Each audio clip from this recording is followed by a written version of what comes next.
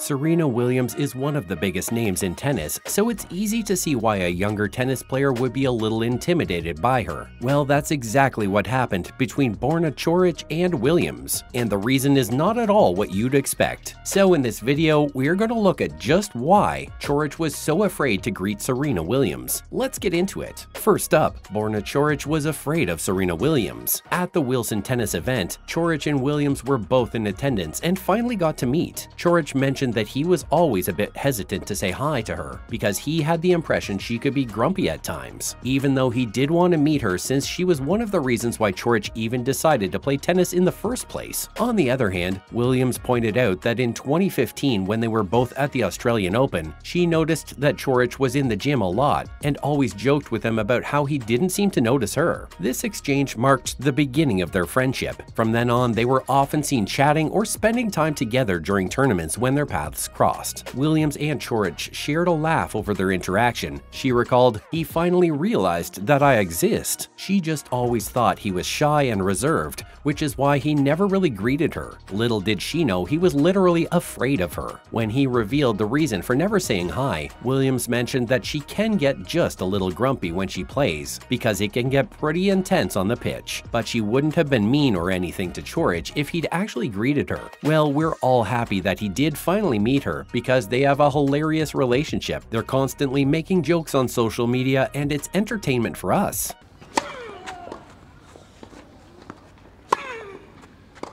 Next, could Serena Williams come back? It might be a shock to many, but the legendary Serena Williams isn't done with tennis just yet. Her words came during an appearance in San Francisco, where she said, "I am not retired." This surprised many fans who had believed they were bidding Williams farewell following her loss at the 2022 US Open third round against Ajla Tomljanovic. Now it looks like she's back and ready to add to her already impressive 23 grand titles she has under her belt. At the TechCrunch Disrupt event, Serena Williams hinted that she might be preparing for a return to tennis. The audience probably didn't take her too seriously, but it does seem like she's been refining her skills at her tennis court in her home. So we're just going to have to wait and see if she does make a comeback. It also seemed like she was hinting that she would play in the 2023 Australian Open in her Instagram story. She posted a picture of a tennis racket and captioned it, "I'm a little bored." Why else would she say this if she wasn't thinking of picking up the racket once more? Unless she's trying to play with our feelings here, it's pretty obvious we can expect a comeback soon.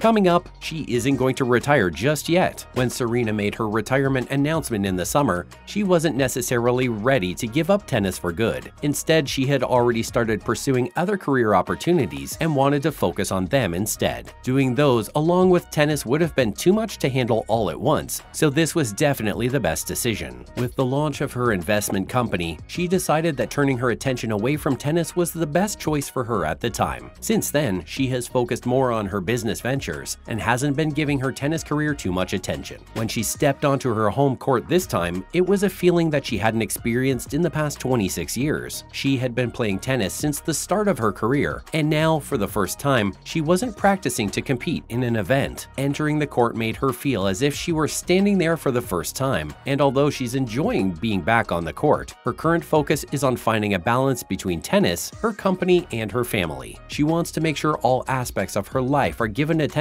so that nothing gets left behind.